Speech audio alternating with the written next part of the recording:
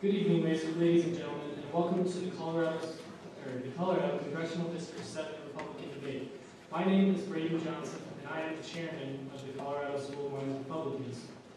First and foremost, I would like to thank everyone for coming, and give a special thanks to the candidates who have joined us for this discussion.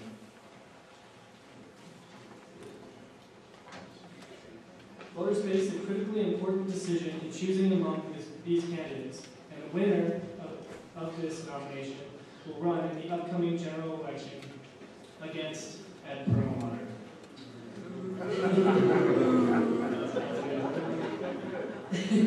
This Democratic representative has consistently voted lockstep with Nancy Pelosi to force the nation into taking unprecedented strides along the ominous path to ever-increasing government power. Democrats have arrogantly flouted public opinion, radically increased debt, and have placed a terrible burden on future generations. Reversing this course will require that leaders take a similarly unprecedented stand in defense of our individual rights. Now, as much as it pains of me to speak ill of our party, we have had far too many Republican leaders that have failed to stop this attrition of our rights. Our nation did not reach this point because the left has given us better ideas and solutions. On the contrary, leftist ideas always fail everywhere they have tried. We face this crisis because conservatives have so far been willing to compromise with the principle of individual rights.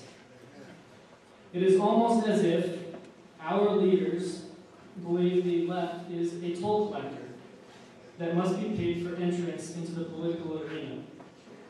This toll collector, however, has continued to demand a higher and higher price of admission.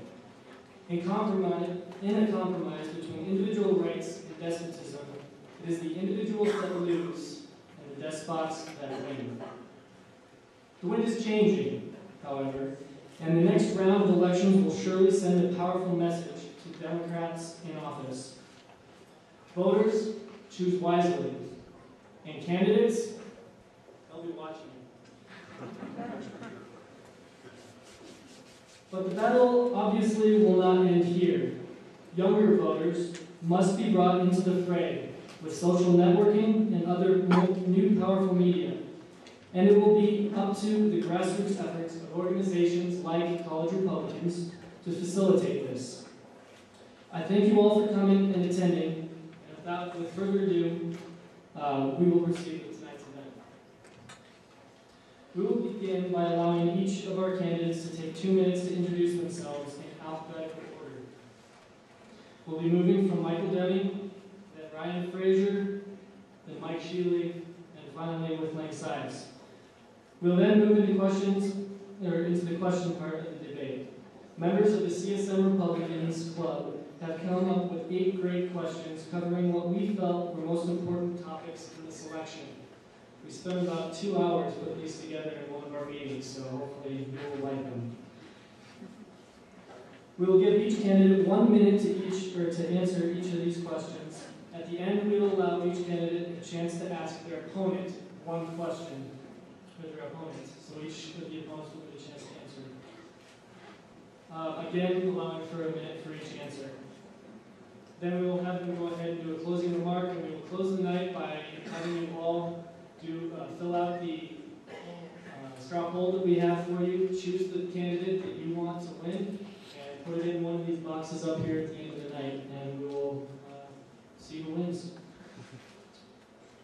And with that, I would like to turn it over to Michael Deming for his 2-minute introduction.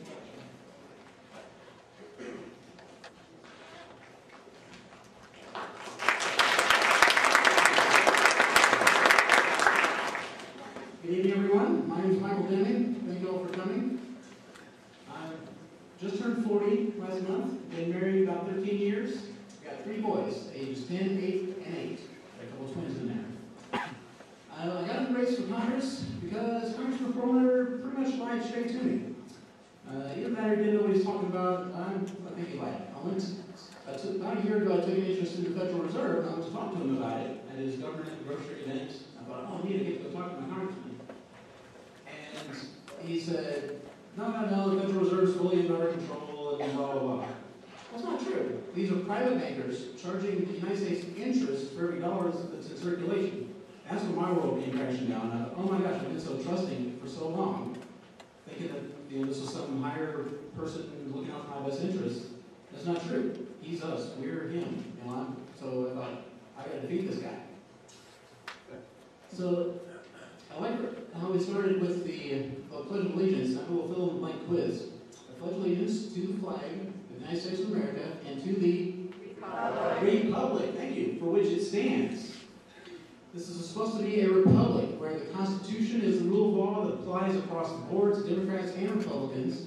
It's not supposed to be a democracy where as soon as the Democrats get 51%, they can do whatever they want, and the Republicans have to fight to get back to 51% to stop them. So I'm going to get this back to a republic. One of our guys maybe propose some new ideas. I'm a little more of a traditionalist. I like old ideas. Old ideas like follow the limitations of the Constitution. No deficit spending. Every deficit dollar is a charge on a national credit card. Keep the tax man out of your paycheck. Trust people to take a pocket knife on an airplane. I'm Michael Deming. When it comes to the federal government, I'm a hardcore minimalist. And what I bring to the race is logic and engineering.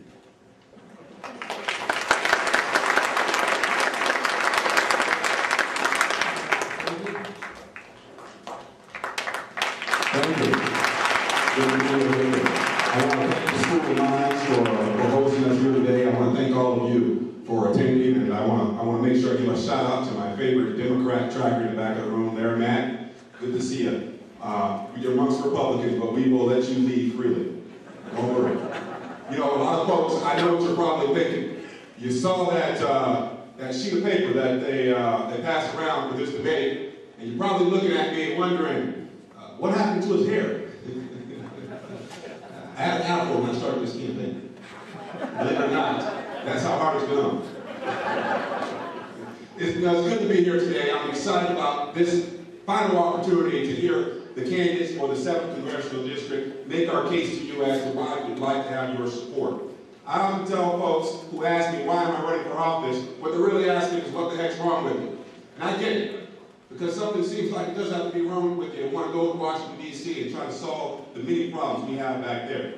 But I just happen to believe that we owe our children a better America. And that American prosperity is at stake in this election. And I'm motivated to go and do my part.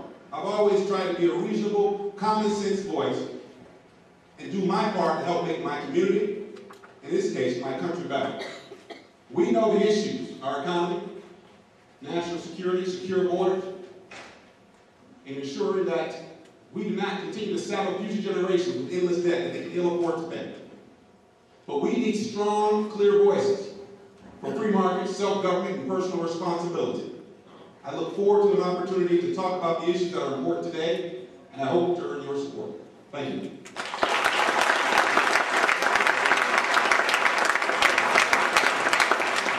All right, cheer.